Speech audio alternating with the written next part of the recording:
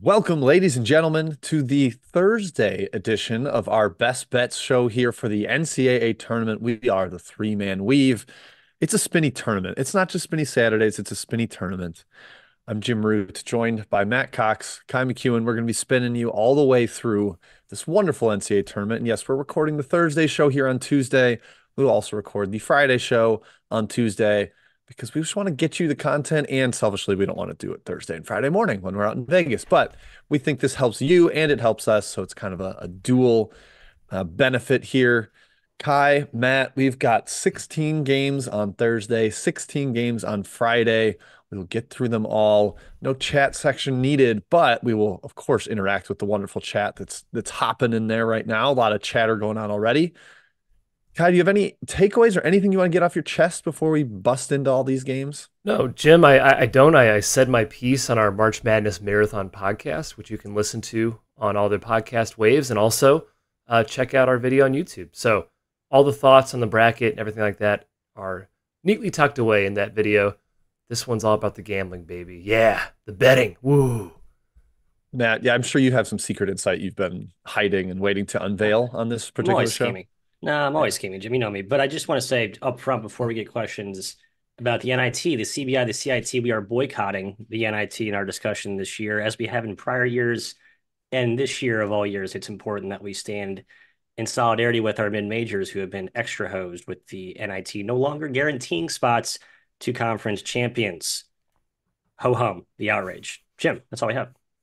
Yeah, I had a friend text me, what do you think of this line for the NIT? And I was like, respectfully, I will place 0 wagers on the NIT. I might watch some of the games when it's downtime in the NCAA tournament. I did but place a few, Jim. I did place a few. So hypocrisy admission Well, here. then people in the chat the fact that you revealed that, people in the chat are going to want to know exactly what you bet, Matt. So I'll do my own sideshow, Matt's NIT selection show. It'll be like Good, an hour good. after our second. Be prepared to reveal said bets. Yes.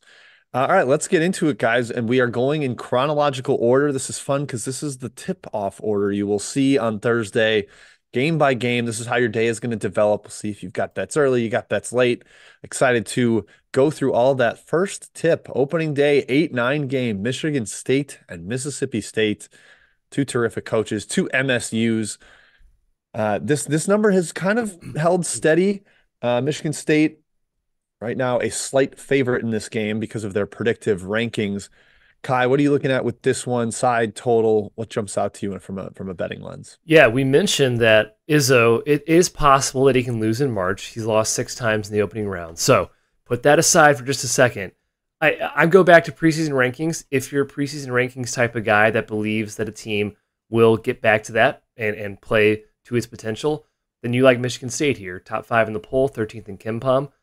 Very experienced. Tyson Walker, AJ Hoggard, depending on your opinion on him, he is a senior guard. Senior guards in March usually try to lean that way. I do think Sparty's defense, 8th best in the country, is huge in this one. Can they compete on the glass is a big question mark, but they see physical teams every night in the Big Ten. They held up pretty well against them on the defensive end. I know they're going to force turnovers. They're going to make it hell on the Mississippi State guards. Mississippi State dead last in the SEC, Matt, in turnover rate. That's not good. And Tyson Walker, I believe in him in March. They're a good shooting team. Sparty -1.5 is where I'm leaning in this game.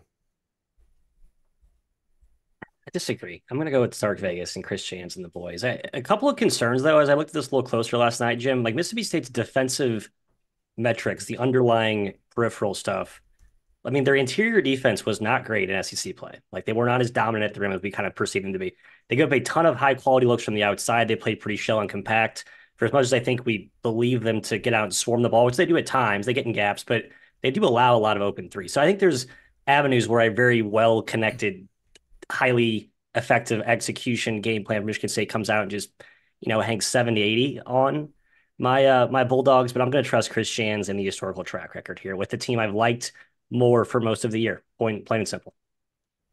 Yeah, I'm also not that worried about the rim defense against Michigan State. They don't have like the interior threat to pound it inside to. It's a lot of mid-range jumpers. They rank 10th in the country in rate of mid-range jumpers taken. They're not actually that good at them. They're outside the top 220 in making them. Tyson Walker strikes me as like this dominant mid-range scorer, and he kind of is, but Hoggard takes a bunch in that range. Malik Hall takes a bunch of like mid-range fadeaways over the top in the post. They don't have that guy that powers all the way to the rim. The Tolu Smith pick and roll defense has me concerned, man. I think that's a big part Yep. of why their numbers are not that awesome. Some chat And members mentioning that as well. Thank you, and Ted Spencer. Very sharp. yes. Yep. Oh wow, I didn't even see that. Same page, Ted. Prophetic. Love to have that. Yeah, I'm actually with you though, Matt. I trust Mississippi State. The athleticism I think is really going to bother Michigan State. Like the Cameron Matthews, DJ Jeffries flying around on some of the guards, like the length that they can throw at them. I believe in Mississippi State here. I also like the under, Matt, despite your kind of punching holes in the defenses. I think both teams are very good in transition defense, and that's going to keep this game in the half court where it's going to be a little bit of a slog. Like I said, a lot of mid-range jumpers for Michigan State. And despite Josh Hubbard's emergence, the Mississippi State offense still isn't like anything to really write home about unless he's mega scorching hot. So I like Mississippi State. I like the under. Kai, to your point on Izzo losing in the first round 6 times, he's also only 24, 23, and 1 against the spread since 2005 in the Big Dance. He's a coin flip. Yeah. Like there's no, don't bet against Tom Izzo in March. You can. Half the time you'll be right. Is this the first time? Yeah, first time Jan's with Mississippi State in the tournament. Has he won a tournament game in Mexico State? I don't think he ever did. He did. Yeah, They beat UConn. He beat UConn. That was I think, Jan's, right? Okay, I didn't realize that was Jan's. Jan's. Yeah. Okay, 5-12. and they have one. Okay, And then last year lost like basically on final possession, wide open 3 against Pitt in the corner and yeah. didn't knock it down in the Yeah, first where they 4. started off hot from 3. They First made like 4. their first Right. 3 threes, You're right. and then they missed their next 20 or so. It was a terrible game. Absolutely It terrible. was the basketball game. most fool's gold Horrid. start you'll ever see to a Yep. game where like the worst 3-point shooting team in the country hits 4 of their first 5. And it was a disaster from then on. All right, next Duquesne versus BYU. The 5-12 slash actually 6-11 matchup here, depending on how you actually want to look at the bracket. This is how it shook out. Matthias, points possibly at a premium. That's typically the case in Duquesne games. They are 9 and 24 on the total this year. 24 unders out of the 34 games. One push in there. But BYU's offense can really light it up. Very high variance team. Matt, you call Creighton the jump shooting Jays. Should we call these the jump shooting Cougs? Is that something we Yeah, should it's do actually here? more effective, I think. It's more apt of a nickname than the Jump Shooting Jays this year. And I think that's where Duquesne has some problems matchup wise. Like their entire mantra has been kind of gritty and ugly this year. It's what Dan Brought's had to evolve with. Had some nice bigs emerge. David Dixon's been like a pleasant surprise up front. They have more depth up front than they had last year. I think that's been kind of the bedrock of their defense. Jimmy Clark, Day Grant, they have to do everything on the offensive side for Duquesne. If they're not making shots, you're going to have to win ugly. That's why I think the pathways to success for the Dukes are 1 to 2 maybe. BYU, so many options. Only concern though, Kai, is BYU doesn't get a lot of easy shots themselves. Like if they go cold, this is a high variance type of team as well. They don't get easy ones in and around the rim, but I just trust their coaching and their surplus of shooting. That variance swing will be unlikely. So I think BYU prevails here. I just don't think you can win ugly against BYU. I mean, this team is too good offensively. Ball movement, shooting's too good. I think BYU blasts them. The Duquesne Dukes haven't seen an offense like this all season. Too many weapons. Their offense, yeah, it's Grant and Clark. They take horrible shots and they're undisciplined.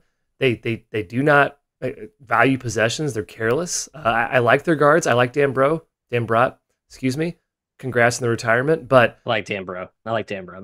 I think BYU win. I've heard his name pronounced different ways by announcers, so I'm just kind of going with both. BYU by double digits. I took 7.5 a bit on opening day, up to 9.5 now. I still think they win by 10 plus, Jim.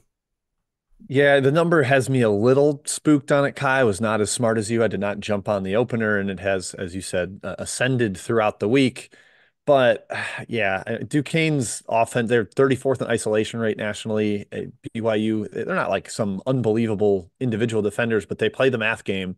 They allow the 3rd highest mid-range jumper rate in the country, and Duquesne will just happily step into those and fire away. And the math should tilt in BYU's favor because they take the 2nd most threes and allow a ton of mid-rangers. I'm gonna go with the jump shooting Cougs, but betting the spread is tough for me here because of where it's gotten to.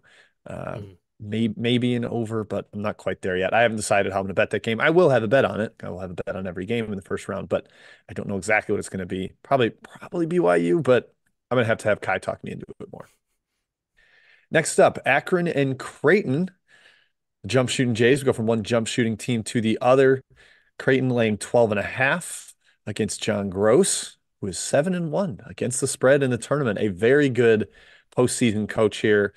Kai, looking at Creighton here, do you think they can blow out Akron the same way you discussed with BYU? I don't, Jim. I think Akron hangs, just like UCLA in 2022. They're old. Enrique Freeman, Ali, are legit Power Six level players. And I really like that Creighton cannot exploit Akron's biggest weakness, which is ball handling. They're dead last in the country in turnover rate, forced. It's a great matchup, I think, for Akron. Freeman takes care of Kalkbrenner, takes care in quotation marks. It's going to be a battle. Kalkbrenner is better, but I think Freeman can hold his own. Akron defends the three pretty well. That's obviously key against the jump shooting Jays. It should be a slower paced game, and I know Akron's going to win ugly or try to win ugly in this one. Akron plus 13 is a bet for me. It's in consideration for one of my best bets on Thursday. Yeah, I've been kind of cool on this Akron team all year, but 12.5 feels like a lot. You look at the ATS splits this year, it surprises me to see Akron at 3-5 against the spread as an underdog. 8 games, tiny sample. I think the general perception that we have of them, how they're constructed, how they played as an underdog against UCLA, now they've another very formidable team 2 years ago with this exact same nucleus. I have a lot of confidence that even just looking at one game as an historical precedent, I think they're going to compete here with Creighton. I've sold some of my Creighton shares, Jim. I think this game's a lot closer. The lack of depth Creighton has, the lack of perimeter dynamism, I think makes it hard for them to extend, even if they're making a ton of threes, right? Like I think they're going to have to, if they're going to beat Akron by a big margin, it's going to have to, they have to make threes and win the boards. It's going to be tough to do both against Akron. I'm like a little surprised they've been an underdog 8 times, just looking at their schedule. That like doesn't fully hit me. And I guess early in the year, that the 3-game stretch, Utah State, Drake, UNLV, they did not have Ali for those games. Yep. He then got in the lineup and is arguably one of their best players. So I think he's going to be important here, handling the ball a little bit in some of the ball screen stuff, because you do need guys to score in the mid-range against the Creighton drop coverage. Kalkbrenner just sitting there waiting at the rim. Freeman a little undersized, could be a challenge there, but his effort level is so high that I think he'll be okay. I do think this stays close. I kind of like the under, but it's been bet up. So I might wait to see how far it goes up in terms of total, 140.5 up to 141.5. Would love to see it just keep ticking up and get a little better number there. But I have already bet Akron. Not sure I'm going to bet the under. We'll see. But I'm with Kai. I think it's just a competitive brawl, gruesome type of game there in the afternoon. I'm surprised it hasn't moved more. It feels like Akron is like the kids toward Akron. I just figure everyone's on Akron. Feels like it's just a sound. I haven't seen. Excuse me. I haven't seen anybody on Akron or Creighton for that matter. Yeah, this hasn't been one of the popular like talking head type games where one team getting a ton of love and the other's not. So I don't know, Matt. What about Long Beach State, Arizona? This is going to be much more aesthetically pleasing for those wanting to see up tempo, wanting to see points. This total has been bet up, unsurprisingly, 159.5 up to 161. Spread has stayed steady around 20.5. Matthias, I know you have concerns about Beach playing up sometimes because they love to get in a track meet. What are you looking at here? I think this game comes down to how much does Arizona want to play defense in the second half when they're up 10-20, right? I think so. Look at Long Beach's results this year, going back a few years. I've talked about how it's like every season Long Beach plays UCLA in the non-con, and Rick and Motson and Cronin are like, hey, we're going to play 85 possessions, let your guys run, let my guys run, see what happens. And Beach has been blown out in those games, but they do put up big-time points against good defenses when the good defense isn't always locked in for a full 40 minutes. This year at San Diego State, where the Aztecs were awesome all year, put up 76 points, 78 possessions.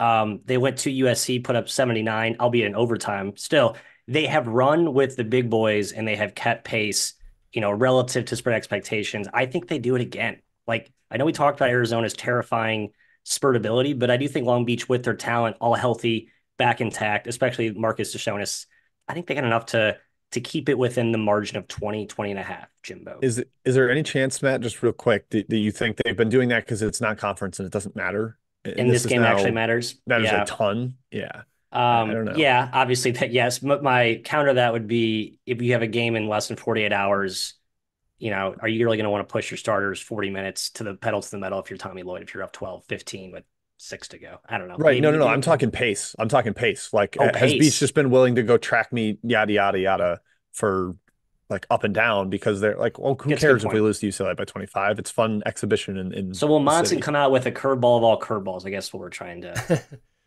Yeah, Yeah, I mean they could played three straight games certainly under could. 70 possessions in the Big West tournaments. I don't know, just a Yeah, little devil's that's true. advocate there.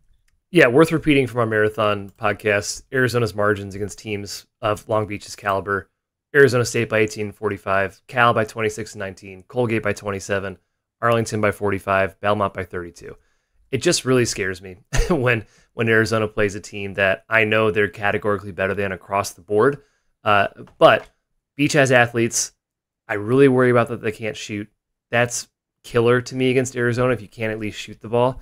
I think Arizona scores inside at will. I think they control the boards. But given Lloyd's short history in the tournament, given Caleb Love's ability to short circuit, if Beach gets hot and gets up early and Arizona has to play from behind somehow, I think Beach plus 20.5 is the better bet in this game than the other side.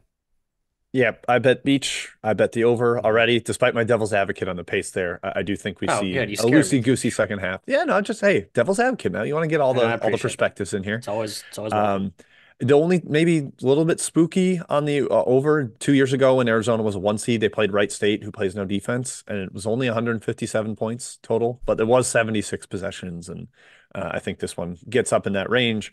Arizona only won by 17 in that game, so hopefully they do the same thing to the Beach here, stay within inside that 20 number, and all of us will be happy. So will the chat.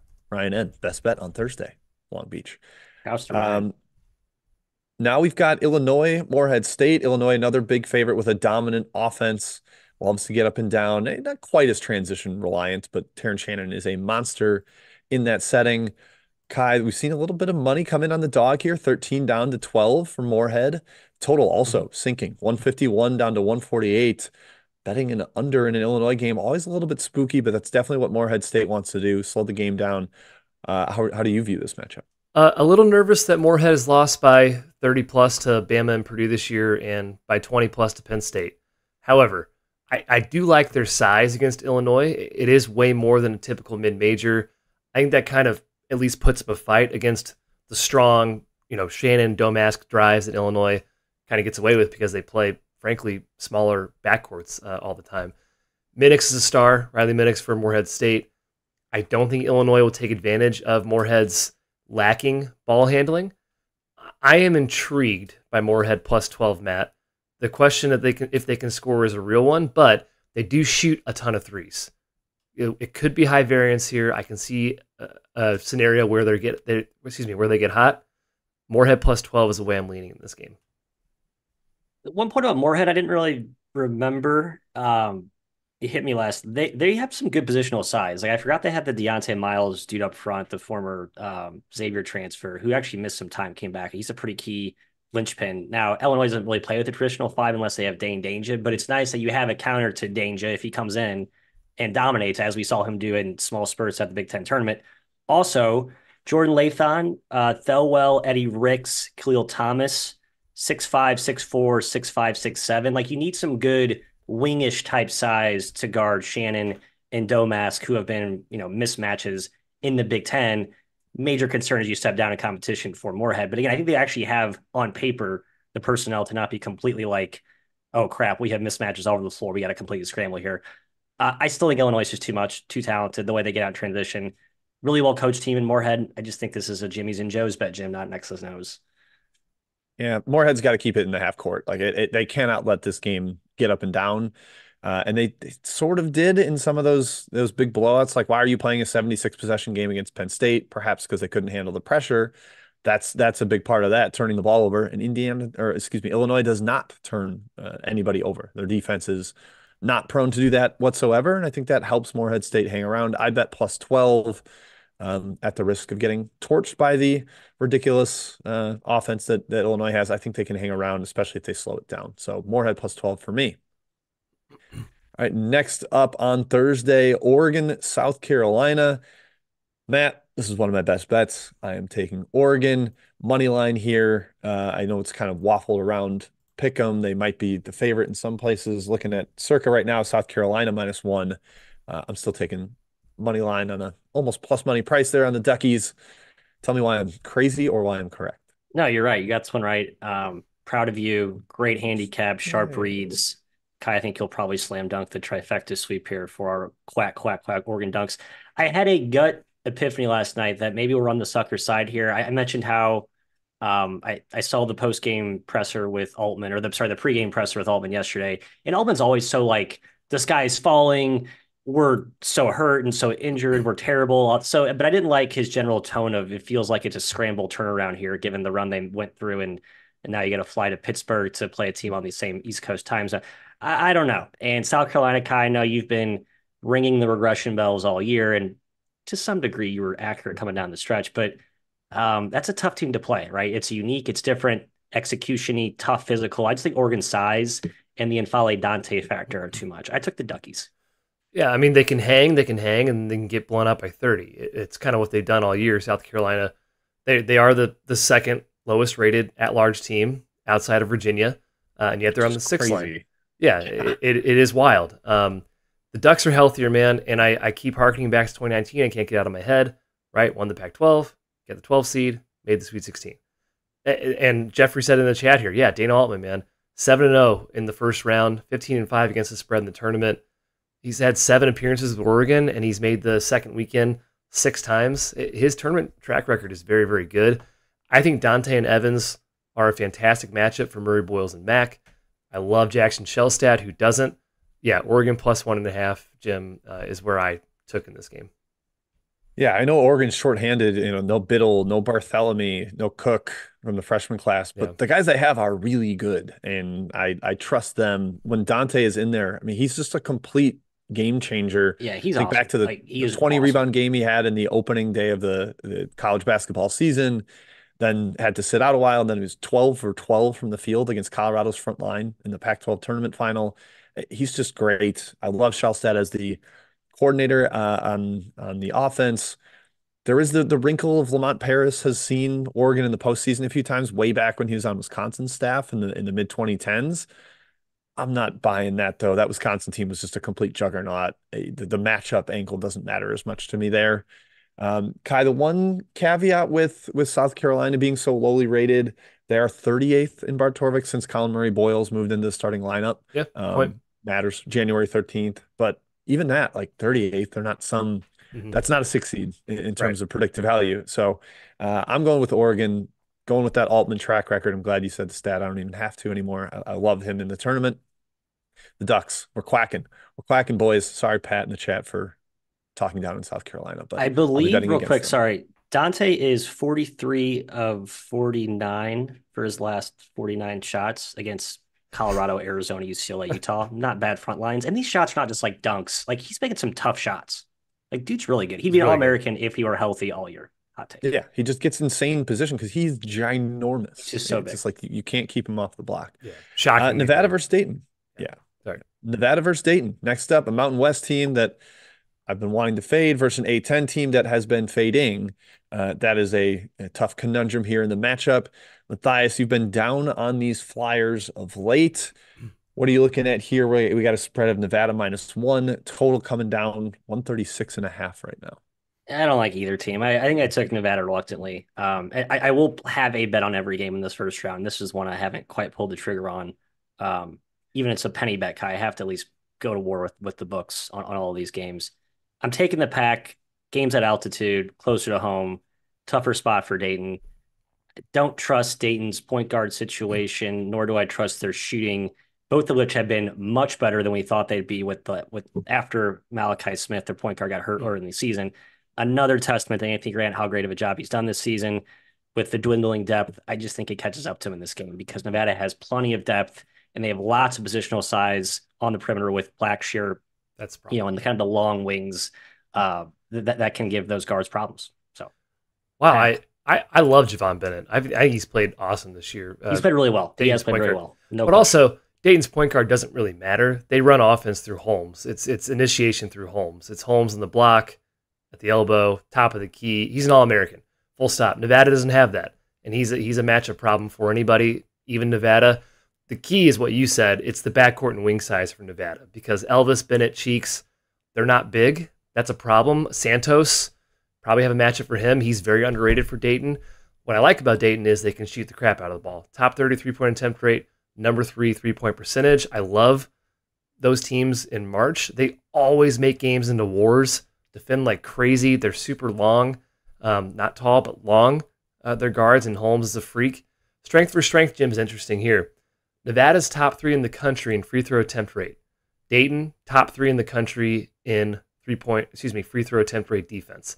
They do not foul. Can Nevada be foul merchants, gets the line against one of the best teams at defending without fouling? I'm not sure. Also, Dayton fans, they travel well. Even out to Salt Lake, I think they're going to travel well. I took some Dayton plus 1.5.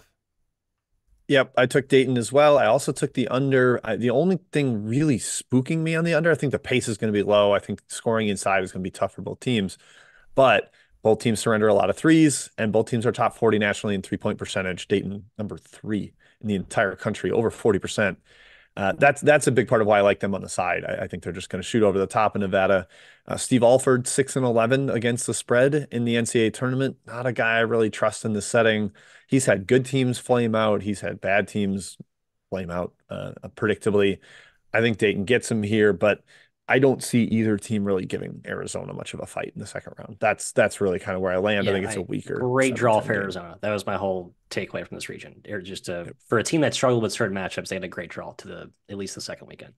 Yeah, I mean, Dayton, both these teams will try to slow them down, which is good. I just don't think they're good enough to beat Arizona. All right, last one from the first part of the Thursday section here. Oakland versus Kentucky. Matt, we had some fun with this one. I think we settled on this being one of our favorite first to 10, first to 15 type of bets because is Kentucky going to come out engaged? They don't start Reed Shepherd or Rob Dillingham, which certainly helps the team playing against them. Oakland has a couple shooters that can light it up from beyond the arc and get things going early.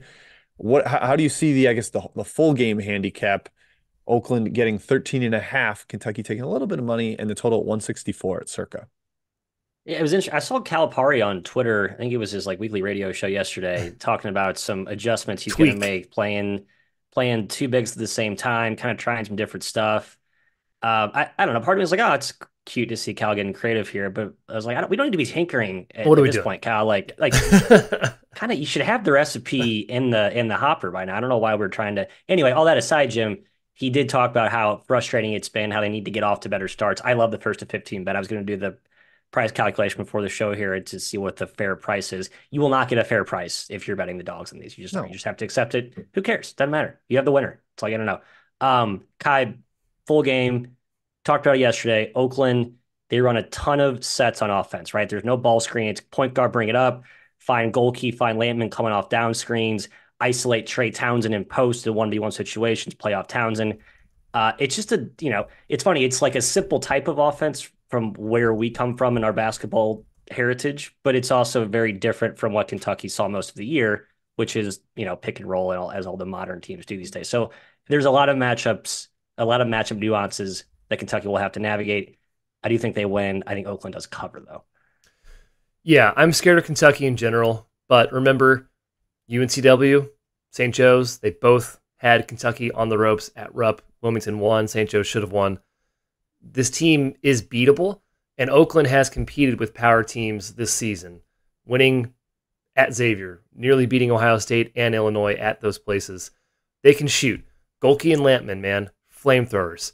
These guys will get up 15 threes in this game. That's not even a hyperbole. Like Goalkey could be like 8 for 10 from 3. And Townsend and Conway are a great 1-2 combo up front.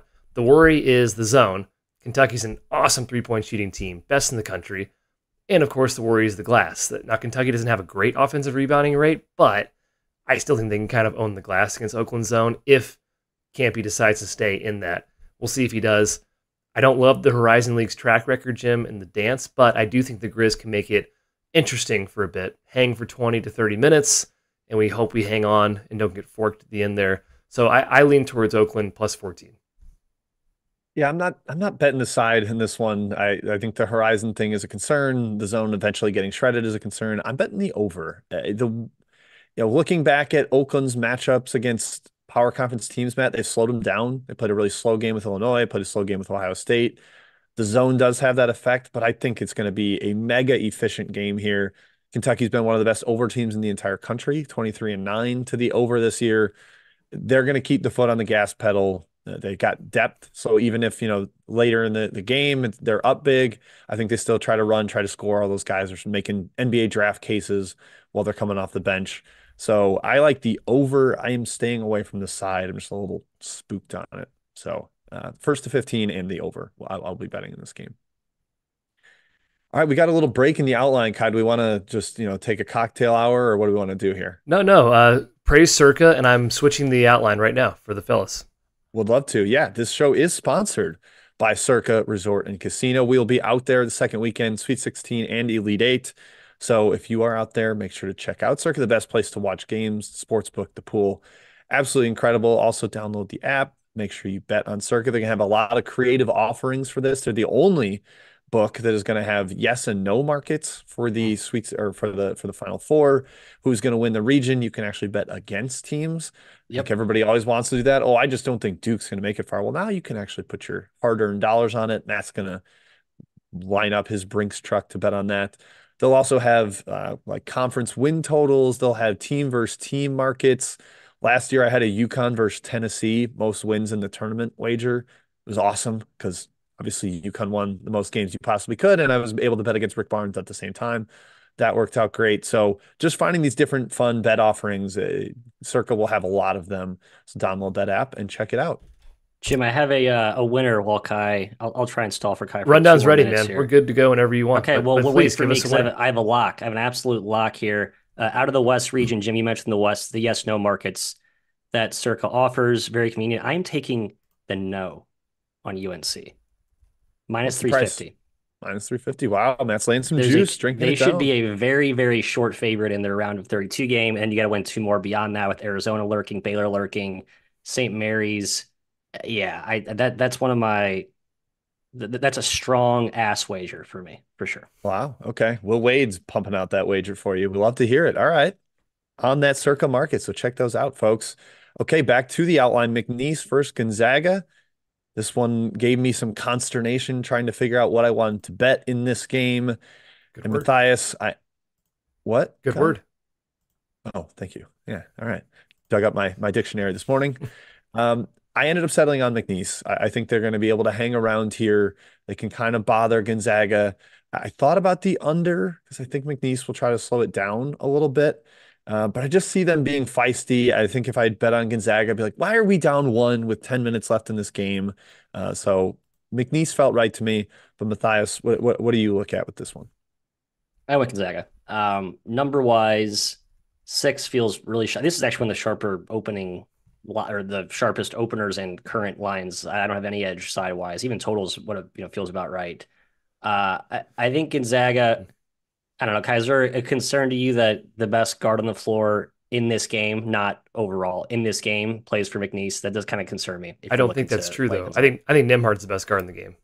I actually do agree, but don't you think Shahada Wells clearly he has takeover potential? He's really good. Don't like that going against that risk. That's what concerns me because you're going to need to make some tough shots against Gonzaga's D. They're going to shut up inside, but McNeese can do that. And Gonzaga, if they're not making threes against the very conservative park the bus defense that McNeese probably deploys in this game, whether it's zone or in man form, that does worry me too. Well, there's no answer for EK. McNeese, for how good they've been, they've played 2 top 100 teams this year. It's VCU and La Tech. This is the best team they've played by far. It's the best offense they've played by far. It's the best big guy they've played by far in EK. I don't think they're going to be able to stop him. Nembhard is the best guard on the floor, in my opinion.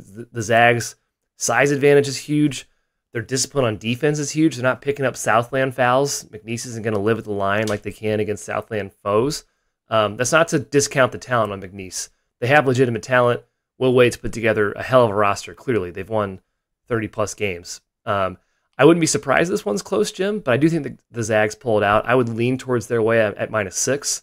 I also lean towards the over in this game. I think it's going to be a little pacey, a little peppy. Okay. You do like the over. All right. That'll probably keep me off the under. I don't know why I was even considering it. Come on, Jim. Don't be crazy. Oh, you could be right. I'm not God. You are. We call you Kai God McEwen. EK has some foul issues. That is my concern. I know that's against WCC competition and not Southland, but McNeese wants to bowl their way to the line. They've got a bunch of different guys that do it. that would concern me if he's sidelined. This becomes like a pretty darn even matchup to me. So perhaps they target him. We'll see how the game is officiated. I just think McNeese is going to be feisty underweight and hang around. So also Mark Few, 20 and 30 against the spread in the big dance. Not a great bet. So I'm going with McNeese there, taking the points. I got +6.5 is where I landed on that. All right, South Dakota State and Iowa State, fellas. Iowa State, the team that pissed off a country by blowing teams out in the non-conference portion, but then they backed it up in the Big 12, finishing second and winning the Big 12 tournament. Maybe they were just actually good the whole time. That's an interesting argument to make there. Kai, the concerns with them are on the offensive end, but Momkilovic can also knock down jumpers. Lipsy has improved quite a bit. So sometimes Keyshawn Gilbert and Curtis Jones get a little watch me work, and that doesn't always work. South Dakota State might turn the ball over a little bit. We'll see. Iowa State pressures. What do you see in this matchup? Iowa State laying, I believe it's 14, 16. Yeah, up to 17, I think, in some places. Yeah. We talked about this yesterday. Otzelberger, his old team, how fun. He took this team to 2 NCAA tournaments back in 17 and 18. Iowa State's defense really concerns me. Now, South Dakota State, they have experienced guards. Mayo, Easley, Mims, they're all upperclassmen. Gary's a freshman. He worries me a bit. Can they handle the pressure against Iowa State? By far the best defense they've ever faced this season, the best defense in the country. That's a concern. They can shoot, though. They have 4 or 5 guys on the floor at all times that can shoot the three. That's their saving grace. Iowa State will probably allow the three-point shot, to a higher degree than anything else for sure. And they're not going to overwhelm South Dakota State, Matt, on the other end. Certainly they have the talent, but not an explosive offense. So if Mayo can handle the ball, if the other guys can handle the ball, I think they can hang. I lean towards South Dakota State at +17. I think the spread's just a bit high for me to lay with Iowa State. It does feel high, but I've just come around that I've probably had Iowa State underrated all season. And I've been beating the South Dakota State is not that good drum. And I think this matchup against a team that can pressure and just overwhelm those guards who have not played like any sort of pressure in 3 months. The one thing for South Dakota State that I probably discounted was they do play a good non-con like every year under Henderson. Like they do challenge themselves.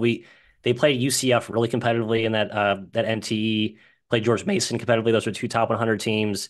K-State took them to the woodshed though, and that's what kind of bothered me. It's like K-State overwhelmed this team with defensive pressure. Like, what do you think Iowa State's going to do? I know that game was November 13th, and that was a long time ago, and this team's better now. I don't think they had Matt Mims in that game, pretty key off guard. Still, I just don't think this is going to set up well for the Jack Bunnies. They have size. They are battle-tested, but I just think the pressure will eventually crack them in the second half, Jim. That's where I settle. I bet Iowa State -16, so perhaps there's a chance Kai or I push, but we are head-to-head in this one. Iowa State is a big favorite. It's just been awesome for years, and I just don't think South Dakota State's seen that kind of pressure. They did turn it over 22.5% of the time against UCF, despite hanging around in that game. They just made threes and free throws to stick around. I think the turnovers eventually overwhelm them, and the athleticism defensively of Iowa State is just a little too much for South Dakota State in this one. So the clones for me. Moving on, guys, we might have to hurry to make sure we get done in time for the Friday show. Well, yeah. I guess we can always start a little later. Everyone that's probably watching is here. Yeah, that's true. This is the one game I have 0 bets on so far. I made a bunch of bets last night. St. Peter's, Tennessee. I have gone back and forth on both the total and the side. Matthias, will you guide me to the correct place with this game? Market likes Tennessee. I can see why. This St. Peter's team is not the St. Peter's team of 2 years ago. Just isn't. Although Corey Washington has made this team far better than their analytic profile indicates. I will give them that. I just like teams like Tennessee. There's a few others we'll talk about. The teams that have had consistent tournament troubles, most of them got different this offseason this year. Tennessee being one of those teams, don't connect, come in. Oh, look, we can run, we can score, we can space the floor. Curious how that anecdote translates in the first couple rounds. Obviously, it'll be a small sample. I know we don't overreact to it, but I do think there's a little bit of we know we've stunk in the tournament. We struggle with teams that can zone us, that can muck it up. Rick Barnes, I'm sure, is just like eating himself at night, hearing all of the Rick Barnes sucks in tournament stuff. think the roster he has is built to blow out bad teams for once. So I think Tennessee does lay the wood here, Kai. Yeah, they can score. That's the difference this year. They can score and they run. Thank you, Tennessee. They run.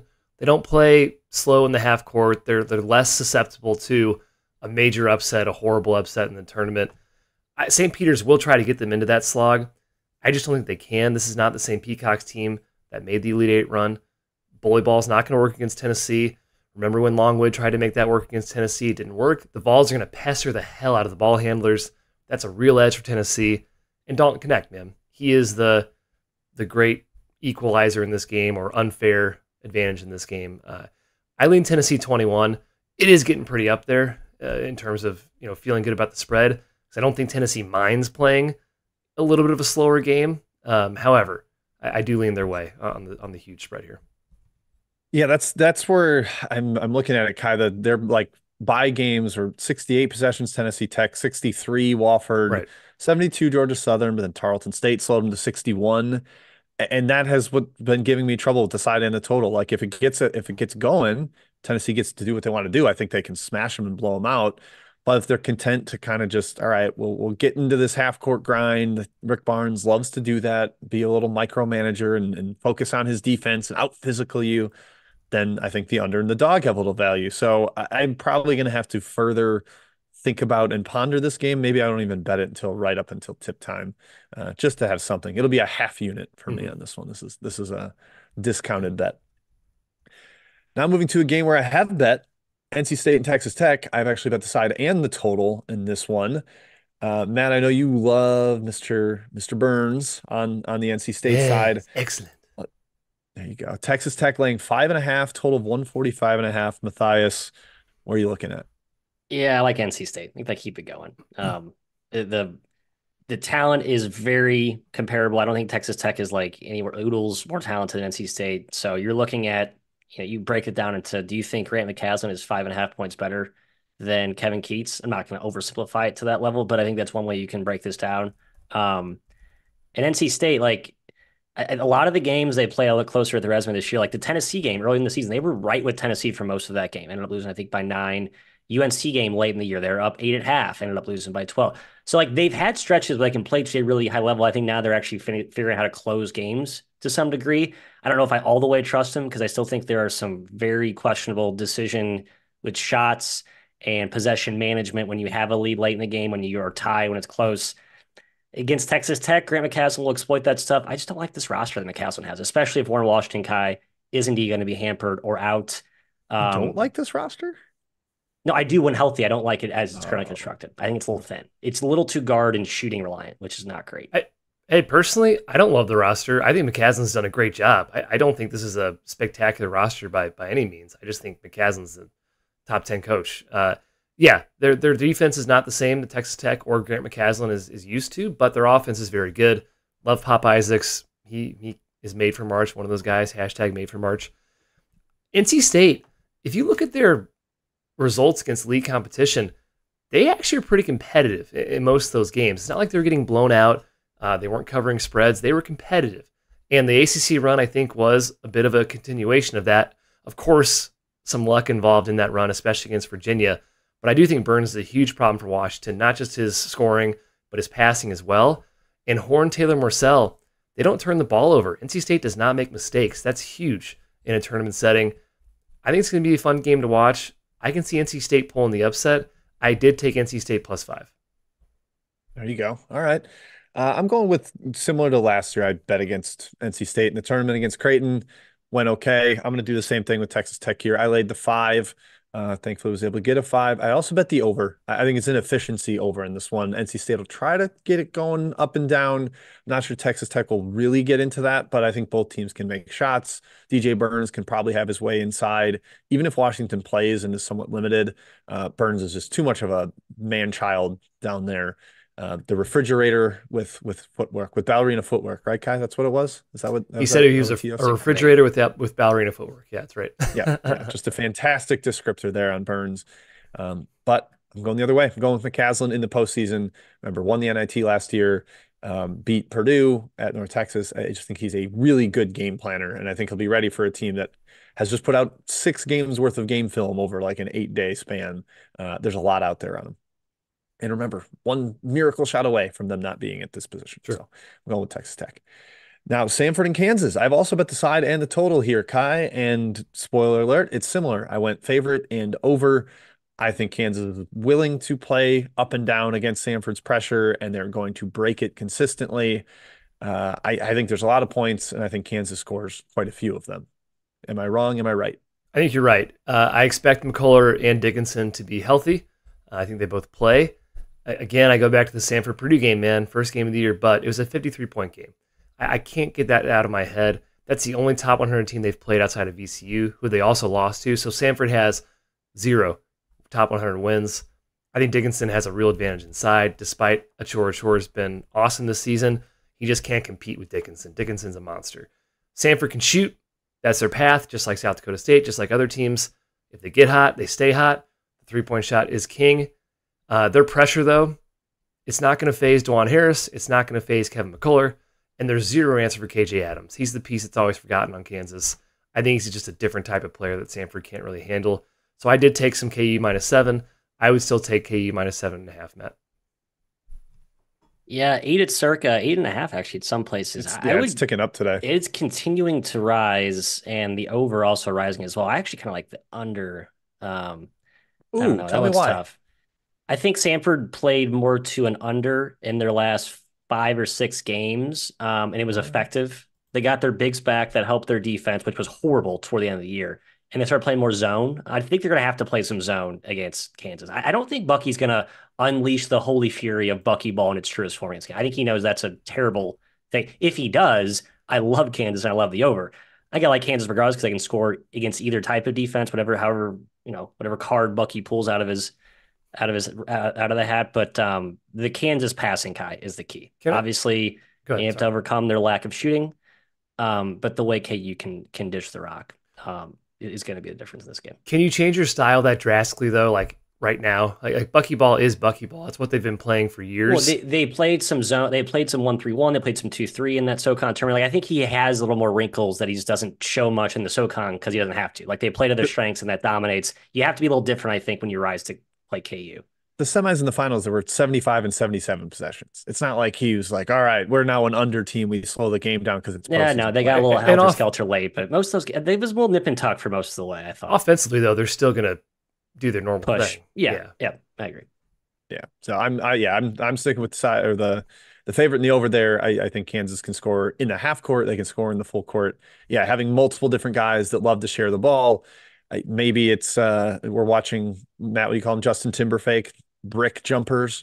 Him and El Marco. But great name. The top four with Furphy emerging, and then Harris, Adams, McCullough, Dickinson. That team's just actually good when healthy, and I think they'll be closer to that for this tournament. Drake versus Washington State, Kai. Essentially a toss-up game in the 7-10. Two teams that we think are very well coached, two teams we've liked for years, and now it's a bummer to see them against each other. We have seen the total or the side flip from Washington State as a favorite over to Drake, the 10 seed, laying 1.5 at Circa right now. The total's been bet down 139.5 down to 138. What's your take here? Yeah, man, two well-coached teams. Shame they're meeting, but I guess Drake had to play somebody. Drake's damn good. Beat Nevada by 19 on neutral. They score. They're excellent shooters. 4 shooters on the floor at all times. Tucker DeVries is a pro. They're experienced. They have size. Best defensive rebounding team in the country. Washington State usually can take advantage of that, being as big as they are. Can't do that against Drake. And I also love the fact they can put Overton or Connor Enright on Miles Rice. I think it's a nice luxury for Drake to have multiple guys that can have that assignment. So for me, it's Drake -1.5. I did get them a bid at +1.5. The difference between those two numbers is negligible. I think Drake's until it isn't. It is. Drake last year. What was that? Whatever. Drake is a dynamite dog. They are well coached. They defend. The way they defend, just their overall style is like a perfect type of. That's the blueprint you want, I think, as a dog going into a tournament that can win multiple games. I just don't know if they're better than Washington State. I mean, I think that's the angle most people are missing. Everyone's on Drake. No one's on Washington State in this game. And I think it's a team that's been flying under the radar all year. They play in the Pac-12. We don't take them that seriously. They're really only flaws in the resume were once they had kind of confirmed they were at large caliber and they took on some water late. But like I think this team's really good. So I gut tells me Drake is the right pick, but I'm not going to lay points with them against Washington State, who I think is a better team still on a neutral. I just can't in good faith do that. No, I did. I took Drake Good for you. minus one. Yeah, thanks. I did take it at. Let me double check. I want to make sure I give an accurate assessment of what I did here. Drake. Where are you? Oh, I can't find it. Oh, there it is, down at the bottom. Yeah, -1.5. I did take minus 1.5, not the money line. Yeah, Drake's drop coverage, I think, is key here. Washington State scoring out of pick and roll ball handlers, which is like only Miles Rice. He's the only guy that can do it. They're not highly ranked per synergy, 256th in points per possession with ball screen ball handlers. And yeah, that's just what Drake forces you to do with Brody dropping into the lane because he's not a true shot blocker. They just want you to go at his size and try to finish over the top or pull up and take mid-range jumpers. And they've got guys that can chase around ball screens, like Kai said, Overton, Garland, and Wright. They're pests. So I'm going with Drake. I think they compete with the size of Washington State and force them to get uncomfortable on the offensive end. All right, now we've got the two games where it's a theoretical matchup. Wagner or Howard, the winner taking on UNC, and then the winner of Virginia, Colorado State taking on Texas. Matt, anything specific for you in the UNC, Wagner or Howard? I mean, I'm sure Howard will play a little faster against UNC. Wagner, I have no clue how they would score points against North Carolina's defense. That would be like a 80-45 kind of game.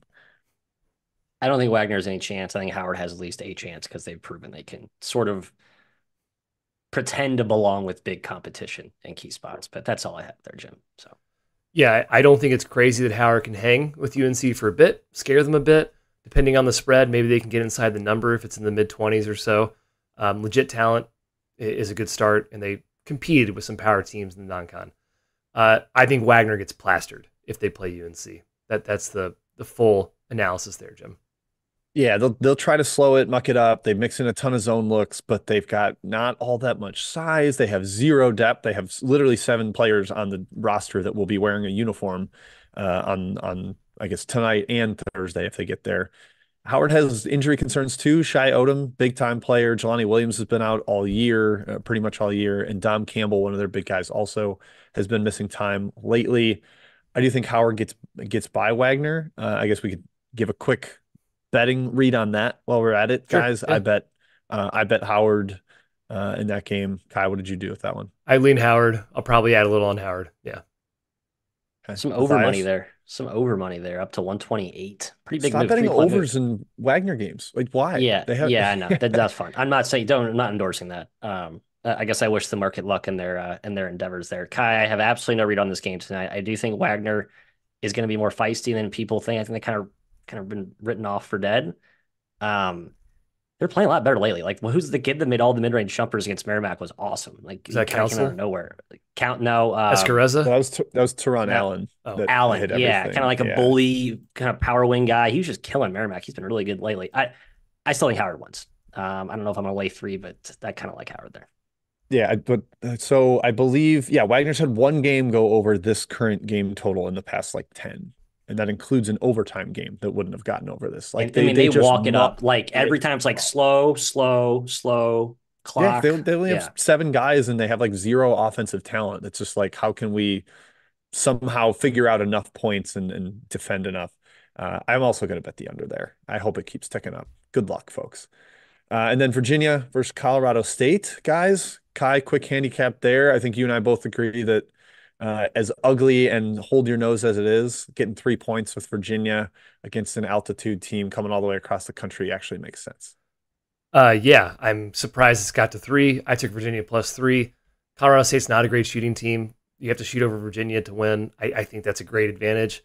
And Virginia can score enough. And Beekman can have a big game. Virginia's defense is elite. I think that gets them through here. So I took Virginia +3. Yeah, Beekman, Oliver, Stevens. He is a like take a guy away off night, Matt. He's almost Davion Mitchell-esque there. Yeah, Ryan Dunn too. Yeah, they got some dudes who can defend. Just wish the other side of the ball mattered. I think Texas Yeah. wins against either one, Jim. Too much talent. Disu and Asmus being the I hate how in on Texas I am. I was just looking kind of real quick, Circa plug at the odds to win the Midwest Kansas and Texas, notably. Texas 1850 plus 1850, Kansas plus 1400 to win the region. I feel like you're in Kansas at kind of a bargain if they're healthy.